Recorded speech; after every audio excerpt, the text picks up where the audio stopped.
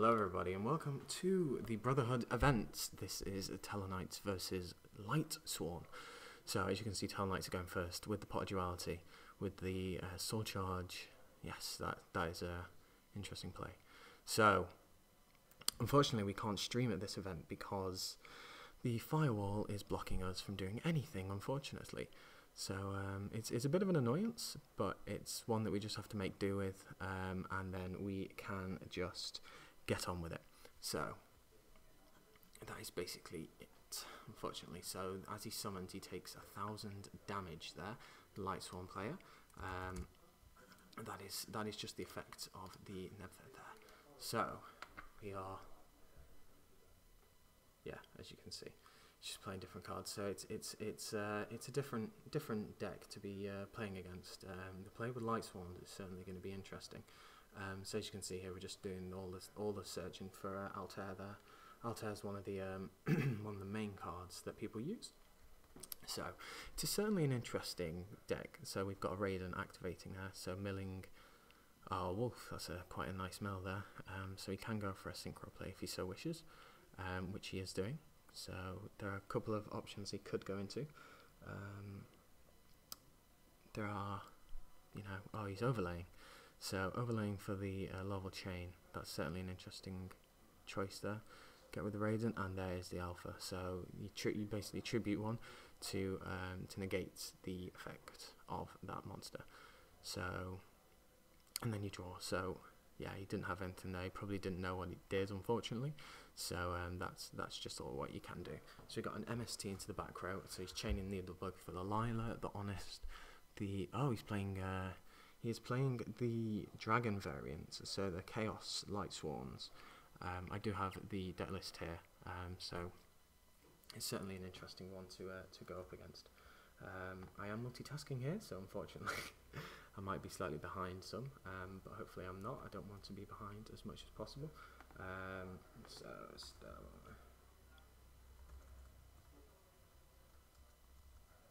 the Tellarknights here are absolutely swarming. And it's quite nice. So he's gone into Rhapsody, who is going to banish 2 targets. So just for the fear of the actual Judgment Dragon there. So that is quite nice. So the player in the Lightsworn player does have some outs, some quite nice outs there as well, which we shall certainly see soon. And unfortunately my laptop is just frozen. Fear not, I'm not using that. So he's gone for the Lila and the Raikou. The Raikou will attack, and then the Lila will possibly... Oh, the Lila gets banished, so there is no damage there. So that is quite nice. And it's just one of those things that happens, unfortunately. So we got an Altair that's coming out, and then to Nebther, which is going to search. So that's a quite useful thing there. So he's searching for the one that does the burn damage. Because that card does actually get quite painful at times, because I've seen some people who only run the one, but it seems that this player Anthony is actually playing more than one. So yeah, so that's what's going to happen there. So for this event today, we have 153 players. So it's a very big event, and a really nice total that I do like.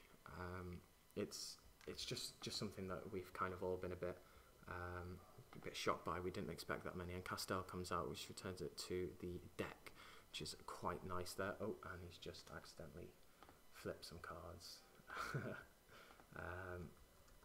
Which unfortunately can't be helped, but there we go.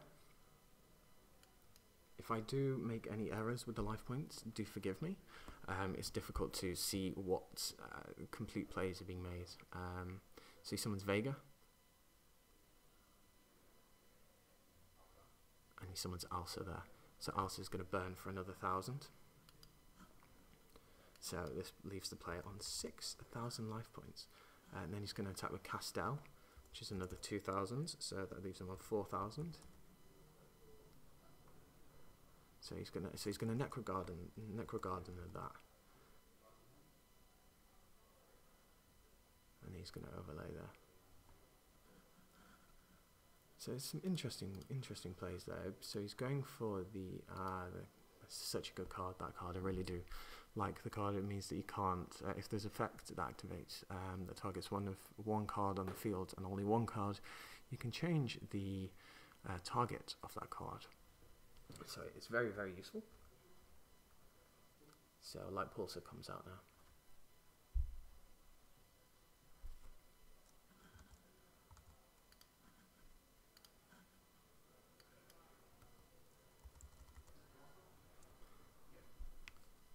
So he's activating the effect of Blaster there. Blaster comes out, the 2/8 beta that Blaster is, and Eclipse Wyvern as well. So Eclipse Wyvern, so he's going to de-prison the Blaster. That's a bit of an annoyance. So this is the annoying thing. So Tellarknight takes 50 life points there. There we are. Hopefully my life points are correct. It's very difficult to keep up to track, especially when you do it on your own. It would be nice to have someone to co-host, but nevertheless, it is me here.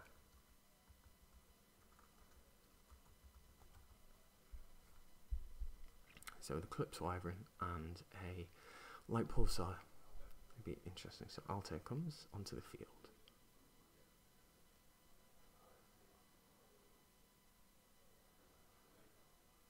So Deneb comes out, and Deneb is the Stratos for the deck, being able to get a Tellarknight from your deck, to your hand.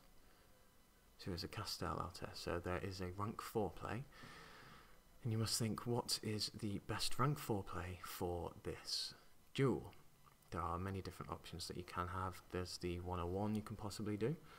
So he's just attacking over, which is quite nice. That's just 100 life points inflicted to the Lightsworn player.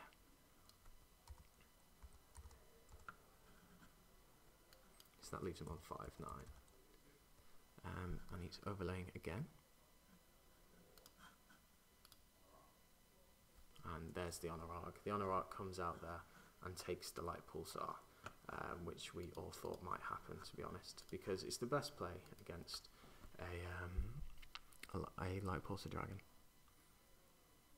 So it looks like the Lightsworn player is in a bit of a difficult situation here. So he's just thinking, so he's banishing 2 to special summon, and he gets the effect of Eclipse Wyvern.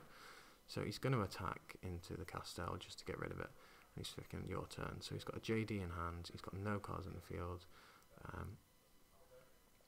And as you can see here, Tellarknights do have the upper hand, and that is another 1,000 burn there to the Lightsworn player, which leaves him on 4,900.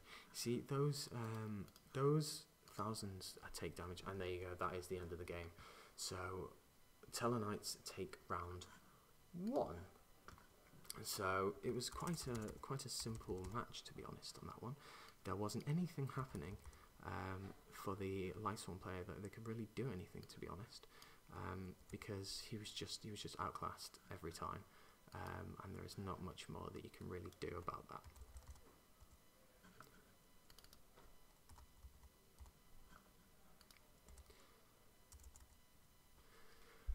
So here we are with the game 2. Siding has entered. Siding has started now, while I just take a drink.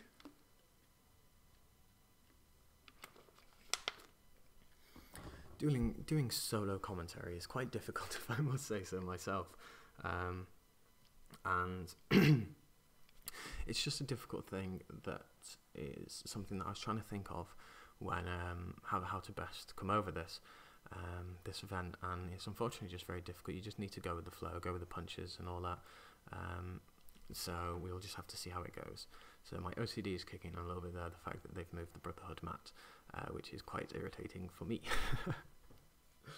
But nevertheless, that is what happens.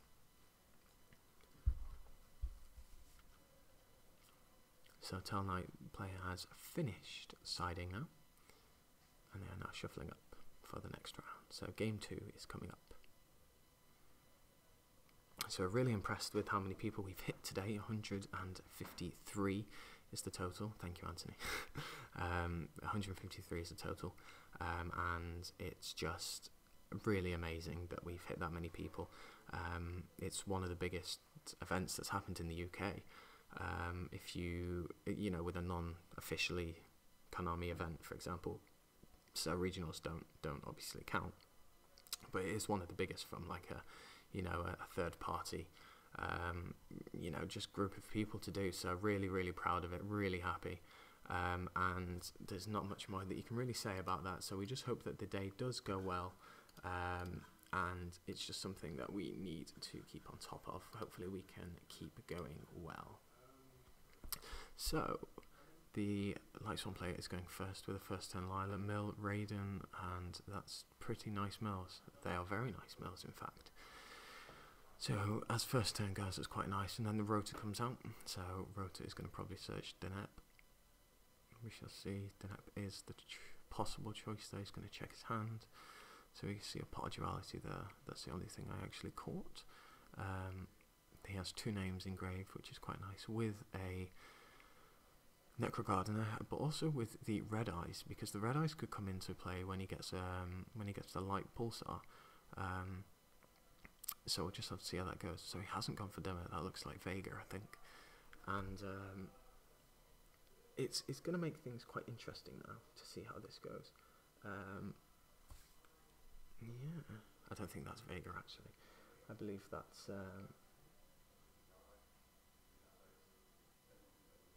yeah. So there you go. So he's actually the Foolish, that one. So that is Ntage, I think.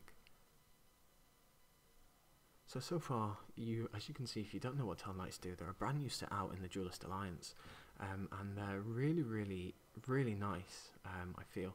So it's actually quite interesting. He held on to the pot of duality there, so he can make the special summon play, because he does have the counter trap in his hand, and the counter trap is quite devastating. With the effect of when a spell or trap or monster effect is activated, you can send one Tellarknight monster you control to the graveyard, negate the activation, and if you do, draw 1 card. But he doesn't look like he's going for that, because he is exceeding. So is he possibly going to go into Rhapsody again? We'll just have to wait and see. Rhapsody would be quite a nice play, because you can just get rid of those 2. Oh no, he's going for the Castel. So the Castel comes out and sends Delilah back into the deck, which is quite a big thing. And he's attacked there for 1,000, but he negated with the Necrogardener there. So very interesting. So he is banishing those there. That's a very interesting tech there. A very nice side card that you can use. So he's just checking his grave there. So he's got 2 names with the Red Eyes. Thinking of setting the Honest. He's just passing. Okay, yeah, that makes sense to just pass, because your hand is good enough, to be honest. But look how much overpowering this is happening here. This is pretty overpowering, showing the depth there into the grave.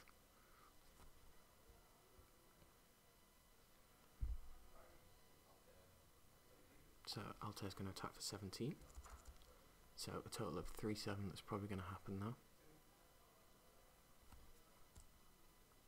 And Rhapsody's going to come out as well.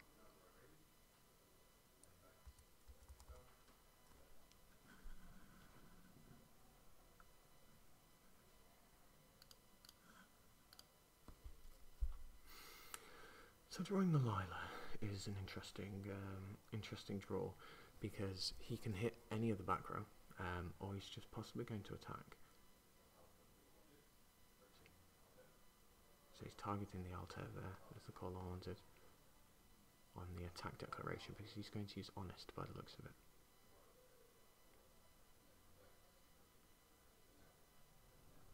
You see now, that is very interesting. It's very interesting, because now his Honest is slightly, so the attack still goes through.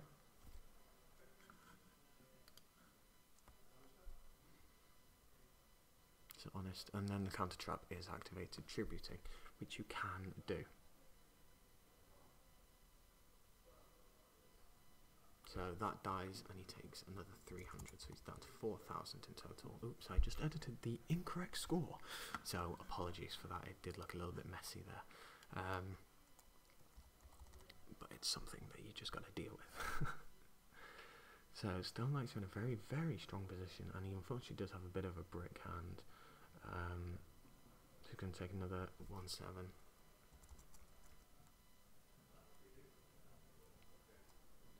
And that is game, unfortunately. So Tellarknights there take the game with a pretty much flawless victory, if you don't mind me saying. And there is nothing that anyone can do about that. So that is round 1. Tellarknights take that.